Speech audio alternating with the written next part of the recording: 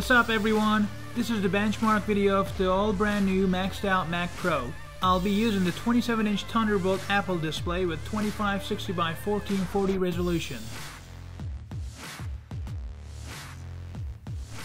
Let's check and see how long it takes this Mac Pro to turn on with the PCIe-based flash storage.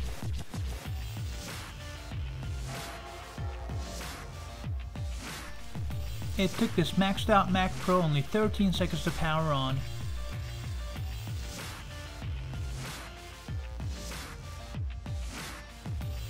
Here's a disk speed test by Blackmagic Design. PCIe-based flash storage comes out with very impressive results, 977 MB of write speed and 889 MB of read speed. Next test is the popular Cinebench test, and it will test the CPU and the GPU. This Mac Pro has dual AMD FirePro D700 GPUs with 6 GB of VRAM each. Cinebench comes up with very impressive results on the GPU side, 50 frames per second with and 74 frames per second without screen recording on.